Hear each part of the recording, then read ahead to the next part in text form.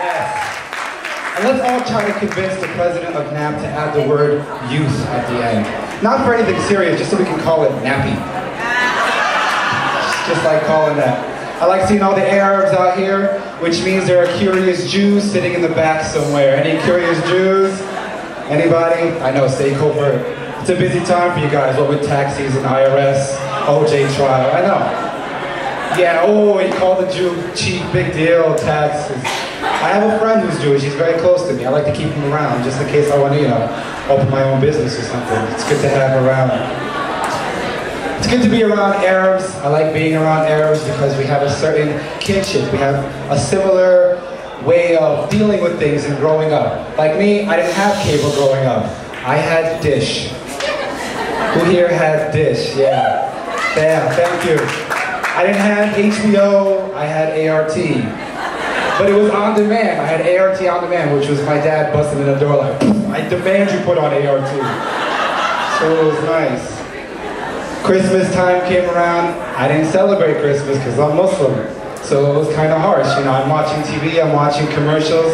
You see the little white family with their red and green turtleneck sweaters sitting around a fireplace like, Merry Christmas! Then you see a dreidel and some candles and it's like, Happy Hanukkah. You see a bunch of Africans and dashikis, they're like, Happy Kwanzaa. Actually, they're like, but translates it to Happy Kwanzaa. Ramadan, we get nothing. And it's hard to accept that as a little kid, all right? Because you come back after winter break, and you see all the Christian kids with their new clothes and their new toys. You see the Jewish kids with new dreidels and Jew coasters. It's nice. It lights up when they save money. It's pretty cool. Yeah. Africans, they have new spears and whatever. I don't know. But they're like, Happy Ramadan, here, you can't eat or drink for 30 days. What the hell is that? How do you accept that as a little kid? And then when the Eid comes along, the big Eid, they're like, oh, Happy Eid, here's some meat. What the hell is that? Here's a rack of lamb. What am I, Fred Flintstone? What, are you gonna put it on my bike, it's gonna tip over? How the hell am I supposed to accept that as a little kid? It's rough. I didn't get to go to parties when I was younger. I was too busy being dragged to Azumas. And who knows about that? Because a party is not the same as Azuma. You're going to a party, you're all excited, like, hey, what are you doing this weekend? Oh, I'm going to a party, it's going to be a great time. But they're like, hey, Mohamed, what are you doing this weekend? Gotta go to this Azuma thing that I really want to go to.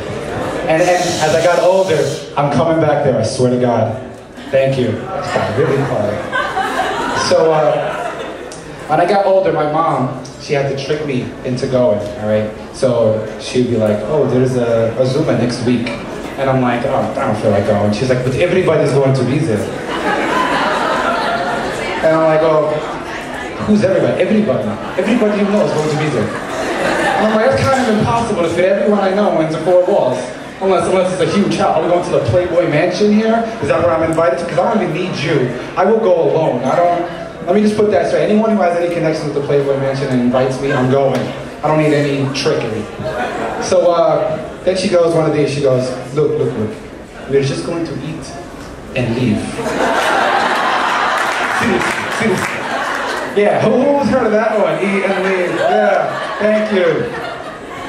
And you know what, for those of you who don't know what Azuma is, it's a get-together. It's a family get-together, all right, where parents drag their kids, and the 2 kids just stare at each other like, hey, what's up, nothing. How's school? Good, you? Good. 6 hours later, you're just going freaking crazy. They're upstairs laughing it up. And the eat and leave thing is so tempting because we all know the best foods come out in the Azuma, right? It's not normal food. It's not molokhaya or like, peas or beans. No. This is like macarona bechamel. Grape please, mahshi wara ainab, kofta, kebab, that juicy stuff that makes your mouth water right now and lick your lips. You're like, please, I need to go to Azuma tomorrow. So I'm still on the fence. So she does want to leave, right? She goes, listen. When you want to leave, we will leave. How many have heard that one?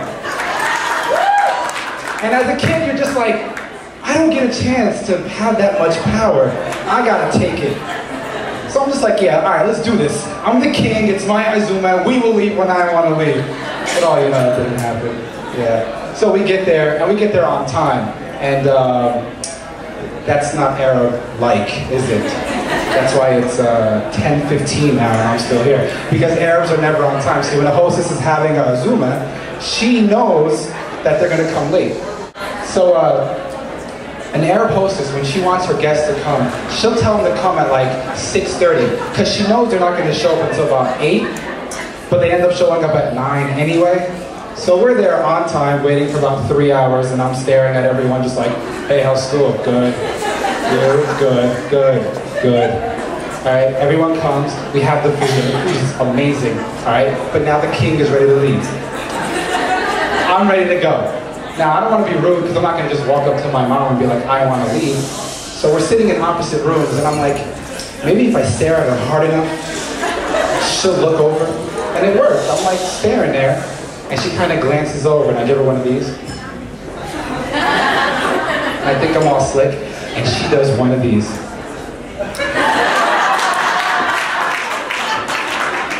Yes, this. I don't know what the hell this is. Alright? It's like she grabbed time and suspended it in the air. I don't know. Alright, I'm used to the 1 minute, hold on. But this, seriously? Ever got it when you were like a kid, you're like, mommy, mommy? She's like, and when she gets mad, she's like, I don't, but it's, so she gives me one of these, which to me it meant she just took my power and just swooped it out and suspended it there in the air. So I sit there for 6 hours, 6 long hours, and I'm contemplating how I can shoot myself in the face, basically. I didn't have a gun, so it was kind of hard. Finally, my dad's ready to go, and he gives my mom this look, which is far, far superior than me. He's sitting there, he's laughing, like, and she's in the other room, and she's like, ah! All right, and they both just get up, like they're freaking Jedis or something. My parents are Jedis and Azumas. So they get up, the keys are jingling, I'm all happy, ready to go. But then they gotta say bye. How many people know about that one? Round of applause. How many times has it taken you to say bye an hour and a half? Now this is what happens. See, with white people, very easy. Thank you for having us, the food was great. Oh, thank you for coming. I'll call you, goodbye. They walk away, done. Now with Arabs, oh, okay, we have to go now. No, you must stay. No, I'm very sorry, we have to go. No, you must stay. What do you have tomorrow? Oh, my husband has work, my son is trying to shoot himself in the face. We really have to go. No, you must stay. At that very moment, that hostess does something very strategic. It's the only way she gets them to stay there for a little longer. She starts the deepest conversation right as you're saying to say bye. So it's like, oh no, I really have to go. Do you know who died last week? And I'm standing like, son of a bitch. You had 6 hours to discuss who died last week. Stop talking about Gamal Abdel Nasser. Stop talking about how gay Mubarak and his kids are, taking up all the land in Egypt. Talk about the guy who died, damn it. Zionists in the back. So hour and a half passes, we finally get in the car, we're on the way home. My mom looks back at me, she goes, did you have a good time? I'm like, yeah, it was great. She's like, good, because there's another one next week. So we didn't have any Egyptians up here, but I'm Egyptian. Any Egyptian?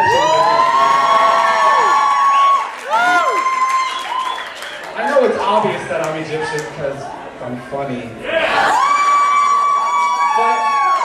No offense to the non-Egyptians, you know, no one's perfect, it's okay. I love you guys, that's it. No, but you know what, Egyptians were just made differently, alright? No, we are. We're just built. We're built differently, okay? Alright? Like, we don't have blood, we have sweet syrupy shabbat coursing through our veins, alright? If we get cut, we can make like Somayat Basbousa. It's like, don't waste it! We get some more. It's probably why we have diabetes, maybe, I don't know. We're the only country to not say Jeen, okay? We'll never say Jeen, it's Geen, alright? It's a Hagar, not a Hijj, okay? We say Hag, not Hijj, there's no Jeen, alright? If we could do it in English, we would. I'd be from New Jersey and I'm the Egyptian. Alright? And we don't even have similar heartbeats. See, a normal heartbeat, it's just like, doo-doo. choo-choo, choo-choo. And Egyptian heartbeat, it's a little different. You could probably hear it. It's like choo-choo, choo-choo, choo-choo, choo-choo,